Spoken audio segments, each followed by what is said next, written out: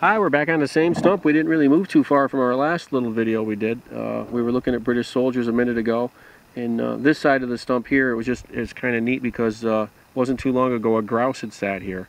It's mating season right now. He was probably drumming his wings trying to find a mate, and he deposited a little bit of scat right here, 3 pieces. And grouse scat is going to be between 1/4 to 3/8 of an inch wide, the diameter of it. Anywhere between 1/2 to 7/8 of an inch long. It's going to be tubular pellets like this, especially when they're having a dry diet. And this one's been eating a lot of plant material, very fibrous.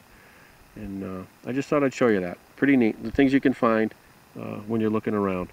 Thanks for joining us. Find us on the web, mynatureapps.com. Have a great day in the woods.